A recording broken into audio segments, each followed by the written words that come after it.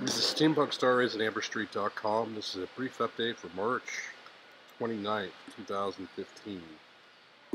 Things do not go well for me. I cannot find any safe haven, no matter how hard I try. I've been harassed by police twice. This is the second time I've been harassed, writing up some ticketed report on me, and if I get enough tickets on me, then they will, the higher-ups will see about getting me kicked out of here. Social services are cut to the bare bone. Most shelters are for only women and children, and the few shelters that are for single men are booked. They're all booked. I've called, and it does not go well for me. I don't know how much longer I can survive. I have not slept well.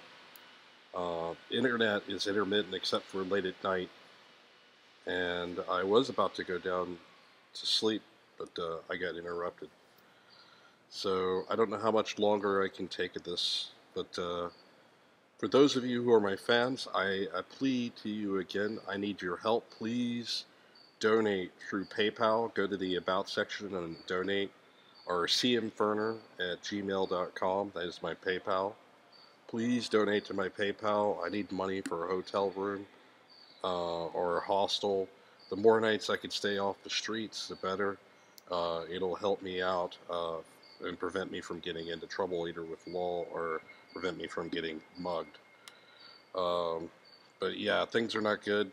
I don't know how much longer I will survive, but I'm trying to do the best I can. I do have a press pass for next month at Star Wars Celebration, April 16th through 19th. I'm excited about that. It's about the only thing I'm excited about, and I do plan on tailgating WonderCon April 3rd through the 5th.